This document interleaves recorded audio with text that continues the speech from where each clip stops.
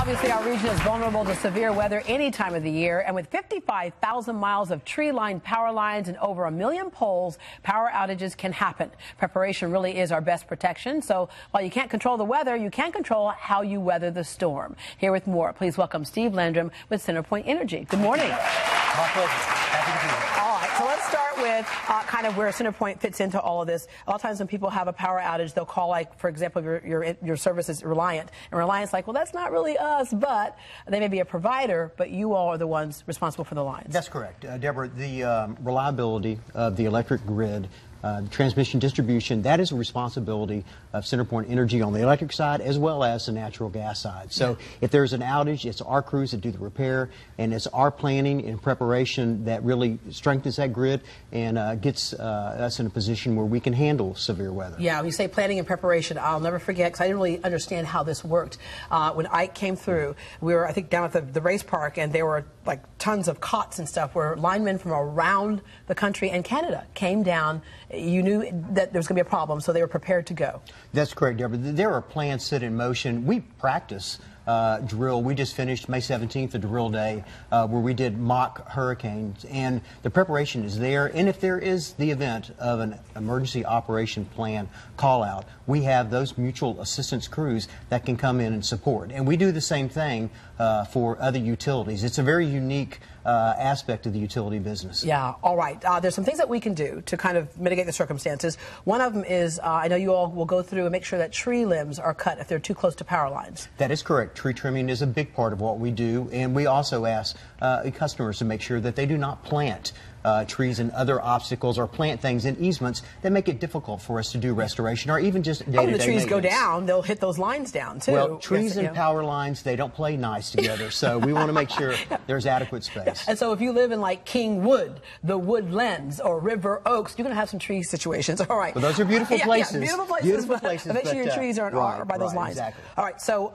one thing I remember after Ike also is that people were driving around looking at all the damage, and there were power lines that were down. So when you see down power lines, you got to pay attention to that. Do not assume that that line is not energized. Stay completely away. Our crews will take care of the problem, and it is possible that that may be something you want to call in. But for the most part, I can't emphasize enough, stay away from power lines. Yeah, and there are some people who are prepared for the power to go out because they have generators. So they do. But the thing that you want to stress is natural gas generators in particular. Deborah, that's correct. One of the great things, generators, any type of generator actually serves a wonderful purpose in helping you ride through a storm, but a natural gas generator is actually a very large, robust machine. It's got the generating capacity, they call it KW rating, that'll actually power your entire house. Yeah. And even better than that, it can power your AC. And I think if you've ever gone even, a short duration without air conditioning in your 15 house, seconds I went well, once. humidity and heat can build up. So people are looking for that comfort level, and that's the beauty of a natural gas generator. Yeah, and you don't even really know that your power went out a lot of times. It's almost seamless when it crosses over. I think that's a great word, seamless. You will really see in a very short number of seconds, thanks to a switch, they call it an ATS. It notes when the outage occurs, and it will disconnect you from the grid for safety. It'll fire up the generator. When power is restored, it reverses the process. The generator's turned off. You're back in business. Yeah, we know, because the neighbor across the street during Ike, they were like, "Is your power out?" And we're like, "Yeah." "Oh, we have a generator. Like, can you invite us over just for a little bit of air conditioning?" It's like, "Oh, maybe it'll be on soon." I was going to say, if you wanted to be the most popular person in your neighborhood, get a natural gas generator, all right? We just want some cold food, just a cold drink of water. All right, generator 101. So tips for selecting a generator. What should you look at? Well, there's a couple of things that you really need to look at. I think the number one deal is you need to figure out exactly what do you want to power at your house. It is possible to fire up a few dedicated circuits, but I think most folks are really looking for that full comfort and the live security. like you normally do. That's exactly it. Maintain, even though the power's out, your life goes on. You want to maintain that lifestyle. And I think that's the number one thing. Get with a very competent dealer. We have dealers in our program. These are our factory-trained professionals, been in business of selling and maintaining generators for many, many years.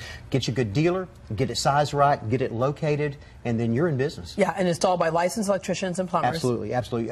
That's essential. This is an investment, and you don't want, as we call, Chuck in the truck, putting this in. You want... We'll take Chuck in the truck like we're in the crisis mode, so do it now. Do it now so you don't have to do that. Well, I would say then think in preparation, do it before the storm and get a very competent dealer like our participating dealers. Yeah. Tell us about the Storm Resource Center. The Storm Resource Center is on our website, centerpointenergy.com/generator. And it is just a few different website links and some information to get you better prepared, much like what you saw with the Red Cross presentation, including some other information and links. You'll even find, hopefully, this program episode on our website for future reference. All right. And I want to talk to Janetta real quick. Janetta is a member of our live studio audience as well. And Janetta, you had a comment or question? Yes. How do I prepare for an unexpected guest that may be on a ventilator? And the people on oxygen machines, all that type of stuff. Well, I tell you what. First of all, there is information on centerpointenergy.com that you can go to learn a little bit more about critical care customers and critical loads. I will tell you that basically the suggestion from CenterPoint Energy is that if you're in that type of situation, you need to take steps way ahead of any storm so that you can get that individual to a facility so they can be safe. Do not count on uninterruptible power. The other solution might be if you do have a generator that may allow you to ride through that outage. But take those preparatory steps. Take that person to a place of safety. Yeah, because the deal is when you have millions of people without power, you know, it's a matter of time when they can get to you, and it may be too much time. Exactly. In large magnitude, and it takes a fair amount of time to assess and certainly restore. We usually tell people in the case of a very large event, you might be looking at easily 2 weeks without power. Yeah, so that could be almost an evacuation situation too. Go ahead and leave. Right. If you can't, get your power taken care of, go ahead and leave. But Deborah, you never know. We certainly live on the Gulf Coast. We know hurricane season starts tomorrow, but we get stormy weather almost every day. And you need to be aware of the various things that you can take in terms of preparatory steps. A generator, in my perspective, is a great way to ride through that storm. Absolutely. All right. Thank you very much. Well, thank you. CenterPoint Energy's participating dealers have a special offer for Great Day viewers.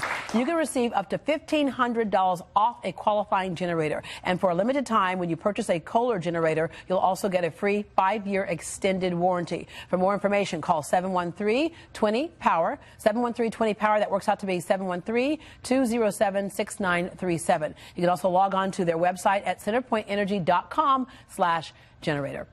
Well, CenterPoint Energy's natural gas standby generator program is also one of the proud sponsors of the KHOU 11 2017 Hurricane Preparedness Guide, and you can download it for free at KHOU.com.